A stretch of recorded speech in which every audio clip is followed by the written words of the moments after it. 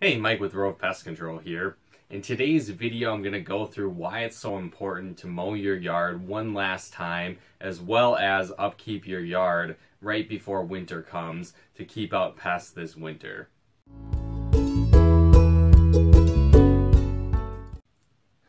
So one thing that a lot of people don't necessarily think about is that their yard can actually be a great place for a lot of different pests to live and survive, especially during the winter.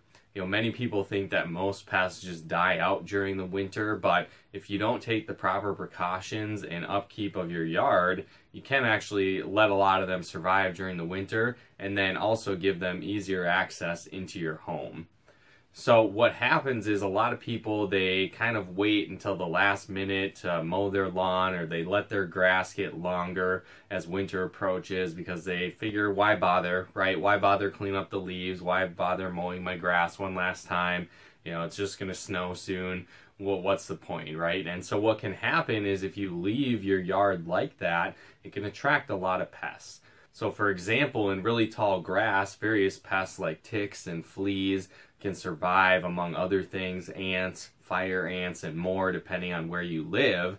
That's one issue, but another issue that can happen is that if you leave your grass long and it does snow, it actually creates a barrier underneath the snow where a lot of pests can actually survive. So, as temperatures drop and it becomes colder and colder, there's even several pests that can survive in that colder climate and temperatures because closer to the ground, because of that barrier, it's actually a lot warmer, so they can survive. They'll come up during the day when it's sunny, and things like ticks, for example, will become far more aggressive to try and get that last meal possible as their food sources dwindle as winter comes and sets in. So again, it's very important to mow your yard, keep the grass short at least one last time before winter comes to prevent that. And at the same time, when you do that, it eliminates that gap in between the snow and the ground where, again, more than just insect type pests live.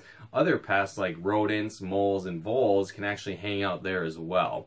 Now, a lot of times you don't necessarily think of these pests being winter pests, but what happens is if you leave your grass long and you create that barrier, or again, it doesn't need to necessarily just be grass. It could be things like leaf piles, excess leaves around your yard, debris, whatever the case might be. If you leave those different piles out there, what can happen is it can create all these different safe havens for these pests. So rodents like moles and voles, various things like that, can hang out in those areas. And then what happens is you might be leaving your garage door open to go warm up the car, right? Or you open the door and you have it open too long, or you prop it open, bringing in Christmas goodies and packages and Christmas trees or other things, right?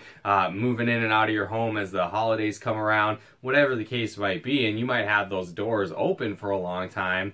Well, these pests can actually try and get into your house at that point. So if they do, they can cause a lot of issues very quickly. So cleaning up debris around your home, cleaning out gutters, eliminating those tall grasses around your yard, and eliminating those harborage points and safe zones under the snow is very important for keeping pests out this winter. So it might not seem like a big deal to let your grass grow a little longer or to not clean up those leaves, but in reality it can lead to a lot of different pest issues for your home this winter. So again, keep that in mind. Definitely take advantage of one last time cleaning up your yard, mowing the yard, and you can do a lot to eliminate pest issues this winter in your home. So again, hopefully you got some benefit and value out of this video. If you did, feel free to comment and share. And if you do have specific pest issues, or maybe you're looking to set up a maintenance program, be sure to reach out to us over at Rove Pest Control.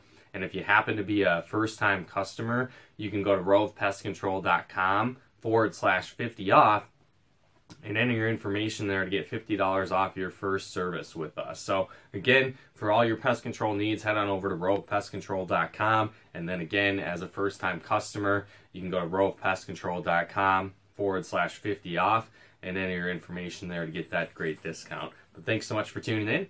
We'll talk to you more soon.